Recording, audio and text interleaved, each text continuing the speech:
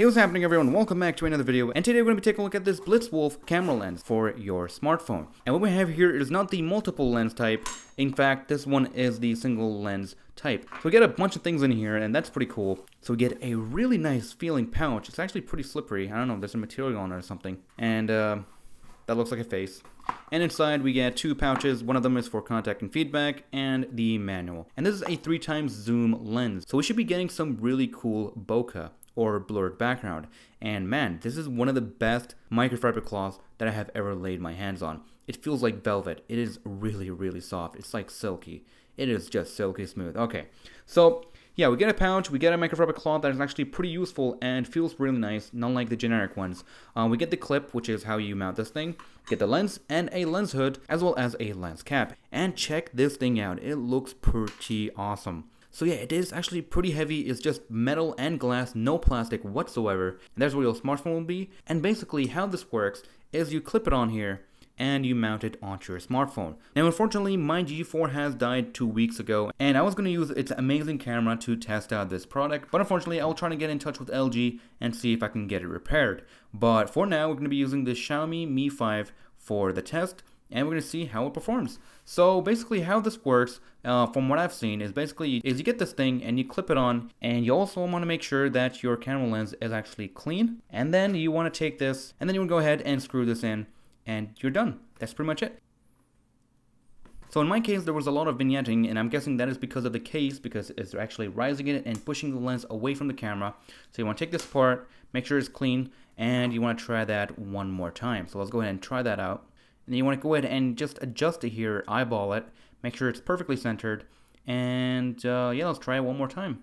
There we go, much better. And yes, you can obviously adjust it more to get a better performance, but let's go ahead and try something out. But let's go ahead and try this out and see what it looks like. And the image quality does look pretty clean on the display here, but I'm gonna go ahead and take a few snaps inside my room here and see what it looks like. And then we're actually gonna go ahead and go outside and see what kind of pictures we could take with this lens before and after within the built-in camera, which is the wide angle, and the 3x zoom with this lens. So yeah, let's go ahead and do that. Alright, we are back, and this video should have been up about a month ago. I had a bunch of things happen. My G4 was fixed. It actually took only a month, and I also had to fix a bunch of things in the studio. But at the same time, I also wanted to get some more photos using this lens. I wanted to go outside, get some photos with squirrels, birds, and see how it does with nature. But unfortunately I wasn't able to, and now this video is pretty delayed. So anyways, let's get right into it and take a look at the selection of photos that I have taken and see what we have here. So the first thing here is we have my PSP on my desk with room lighting, the usual lights that I have. So I have 3 lights, really powerful, and you can pretty much expect a couple things. One of them being less light,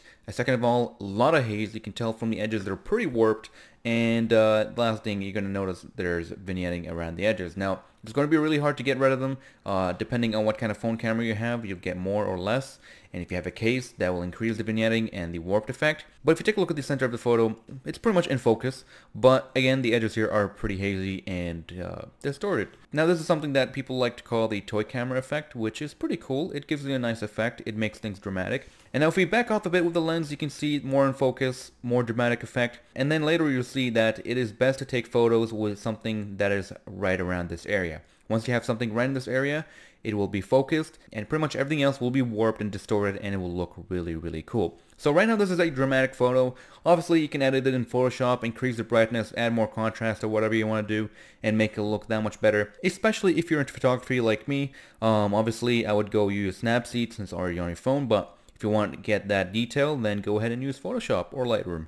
Now moving on, this is another photo. This is adjusted in my camera settings since I could shoot RAW, but seems like I didn't take in RAW, taken in JPEG. But anyways, you can see much brighter. It looks much nicer, kind of. But again, the center is pretty focused. You can tell the pixels, and that said the PSP is a pretty low resolution screen. But this was actually with my Xiaomi phone. So later you'll see the other photos were taken with my LG. Once again, lots of hazing, center in focus, and vignetting. Moving on, here's a close-up of the buttons. So another test here, and then here's another look at it with better adjustments and everything. So I have used the lens to my advantage and adjusted some camera settings to get the best looking photo. So I made sure that I get the right angle and have the console dead in the center to get that really nice focused and warped edges effect kind of thing. So you can see it's a really nice photo. You can crop it out and then get rid of this vignetting on the edges, and you can get something like this, and hey, that looks like a great photo. Pretty focused, it's dramatic, and it looks cool. And here's what the photo looks like with my phone at the same distance without the lens. So everything is pretty much in focus, and it's pretty standard, it's pretty boring. That's what it looks like close up. And then we can take a look at that distance. So about 2 feet or so, 2.5 feet maybe, and that's where I took the photo right here. And yeah.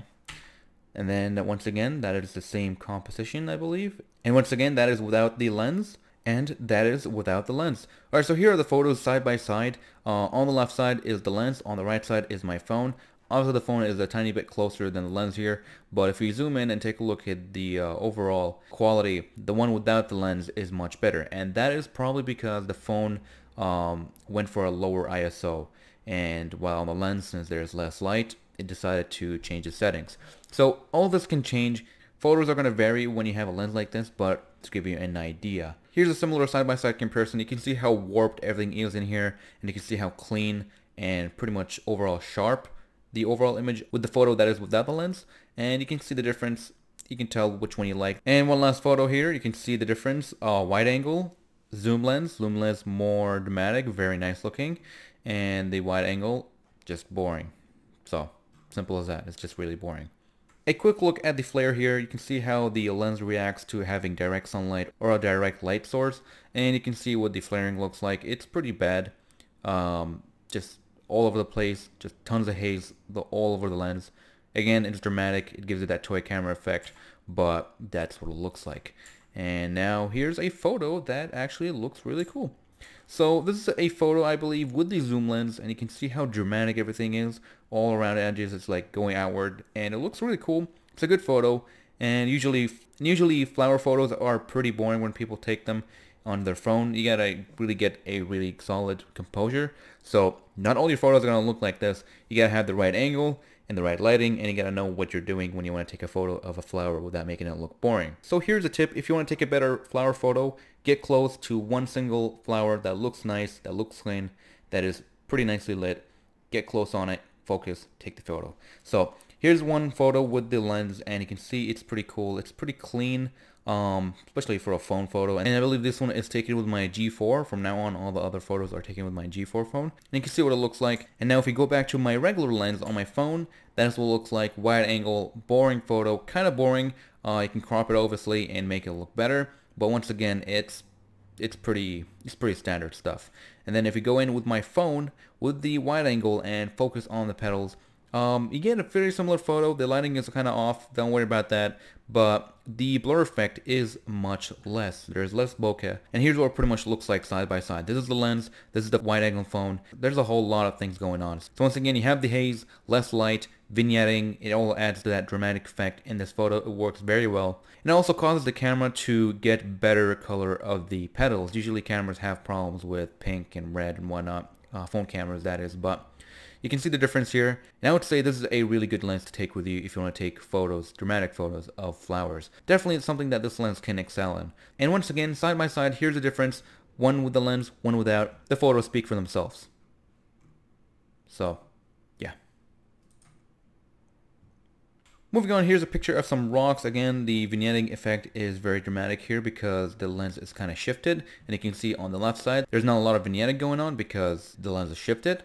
Once again, dramatic zoom effect going on. Yeah, it's more like a zoom effect. And once again, here it is without the lens. Pretty standard stuff. And here it is with the same photo with my phone closer to the ground. So side by side close up, similar framing, but not similar distance. If you take a look at the similar distance, you'll get this. So there you go. Here's a couple photos of some spiders. You can see what it looks like. You can get pretty close with the lens. This is very useful if you don't want to get close to your spider. So this is without it. This is with it, I believe. And with this one, you can see all the flies here. That's with my phone camera. And if we go here, this is a much nicer dramatic effect. Obviously, you can imagine editing this and turning it into a really cool photo. That's what it looks like without the lens. Similar photo, but there's a whole lot of detail that is lost. But if you take a look here, it's much nicer. And if you notice here that there's some blurriness, and that is because it's windy outside. And I was holding a zoom lens, which is something that you're going to have to deal with if you're trying to focus. And third of all, my G4 it uses laser autofocus. So that is something you want to think about. Because if you don't know, the G4 has a laser focusing mechanism that is beside the camera, and when that is covered, it goes wrong. So it was really hard to get the focus right. And at the same time, it was windy, shutter speed, lighting, all that. But overall, if you get it right, this would look great. And you can see the before and after of editing. Much nicer photo, much cooler looking, and overall pretty dramatic. And finally, 2 more samples. We got some bricks. You can see what the composition looks like. The video is getting pretty long, but again, pretty dramatic. Close up, more focused. Camera lens, and that's pretty much it. You can see. And yeah, it's pretty bad when it comes to distortion, but again, that is the toy camera effect that some people actually go for and they would like to have. Yeah, you can see what it looks like. Road, dramatic, much dramatic. Again, dramatic, and that's it. Anyways, that is actually pretty much it for this video.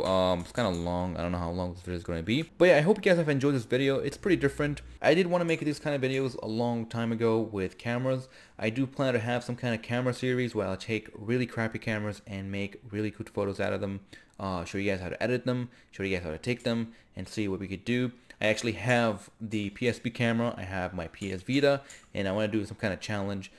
If you're into photography, you'd probably know the cheap camera challenge from Digital Wrap TV. So it's going to be similar to that, but just me, and I really don't know how I'm going to film all of that. But anyways, that is actually pretty much it for this video. So you're probably hearing my keyboard click, but yeah. Thank you all for watching. Hope you have enjoyed this video and found it helpful. If you did, hit the like button and subscribe for content like this, and I'll see you guys in the next one. Take care, everyone.